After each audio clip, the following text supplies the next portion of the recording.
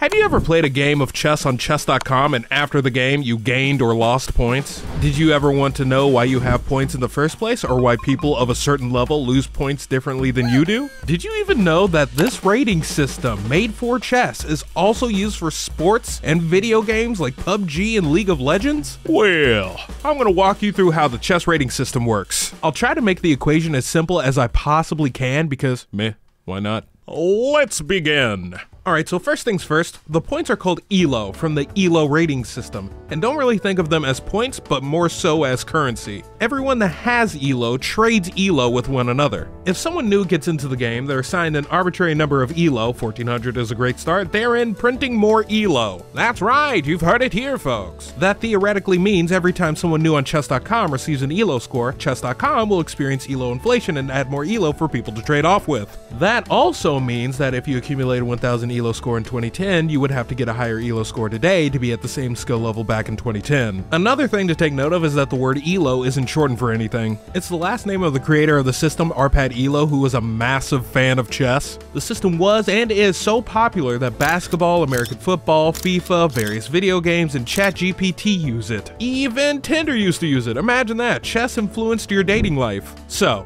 how does it work? Hold on, just one more thing to mention. We're going to be talking about the basic ELO rating system, not the ones that basketball or chess.com use, even though we'll use chess.com for reference. This is more for if you're making your own chess club or competitive club and want to keep track of the scores, you could use this equation. Also, while looking at the equation, we'll be using Hikaru and Danya as examples. Alright, less talky, more walky. Let's begin.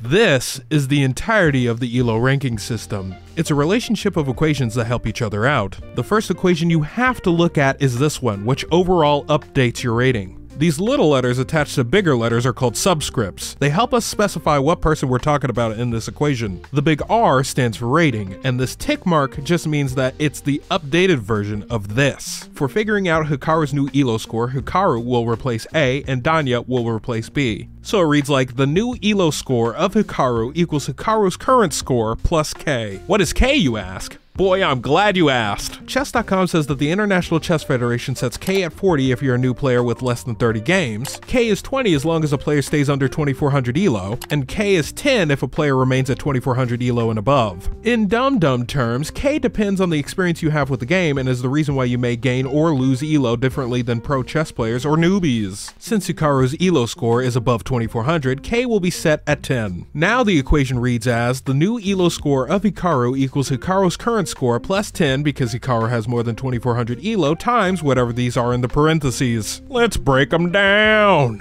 A is Hikaru, we already went over this, and the S is the result of the chess match that finished. It can be one of these three numbers, 0, 1, or 0.5. 0 represents a loss, 1 represents a win, and 0.5 represents a draw. For this video's sake, let's say Hikaru won against Danya, so S equals 1. E is the expected outcome of the match, which needs an equation to figure it out, so we'll get to that in a moment. So far, this equation reads, the new ELO score of Hikaru equals Hikaru's current score plus 10 because Hikaru has more than 2400 ELO times 1 because Hikaru won against his opponent minus the expected outcome. Alright, before we get into the expected outcome, we'll have to talk about layers of abstraction. And abstraction, in this case, just makes things easier to understand. For instance, instead of calling this a self-propelling, fuel-injected internal combustion engine, we just call it a car, because it's easier to understand. Same with the expected outcome symbol. It's also a layer of abstraction, to which, if we pop open the hood, it means this equation. The Q's are another layer of abstraction, and if you pop open the hood, they look like this. Let's break the Q's down. We already know this equals Hikaru's current score, but don't worry about the numbers too much. These numbers are recommended to be used though. They're called constants and just make sure the ELO rating doesn't go crazy or give an extreme number of ELO. To describe constants, think of them as an anchor for a ship. They make sure that the boat doesn't drift away from the seaport, but if you don't use it, your ship could drift all the way to Antarctica or New Zealand or Brazil. The Q for Danya is the same equation, but just change Hikaru's current rating to Danya's current rating. We don't actually need the Q's though, so in actuality, Hikaru's expected outcome looks like this. If you calculated all that, you're basically done with updating Hikaru's ELO. So it reads out like this. The new ELO score of Hikaru equals Hikaru's current score plus 10 because Hikaru's ELO score is above 2400 times 1 because Hikaru won minus the expected outcome, to which is 10 to the power of Hikaru's rating divided by 400. Then you divide that by the result provided by the equation above plus the result of Danya's. So finally, Hikaru's current score plus 10 times 1 minus Hikaru's expected outcome calculation equals Hikaru's updated ELO. Finding the opponent's updated ELO is easy. Wherever Hikaru appears in the equation, replace it with Danya and vice versa. And yeah, that's basically it. Now here's the thing, this equation goes way beyond chess. It can be used for most things that are competitive. Want to set up a pool club with a bunch of pals and keep track of who's better? Use ELO. Cooking competition?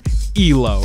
Trivia, fantasy sports, or even flipping a coin? ELO, ELO, ELO. Now that you know this equation, you can put value on things that previously didn't have value. If you don't remember how ELO works, you can always use this video for reference. If you found this informative, please don't hesitate to subscribe or like the video or whatever. If you want more content, I also stream chess on Twitch if you want to pop in and say hello. But regardless, thank you for watching.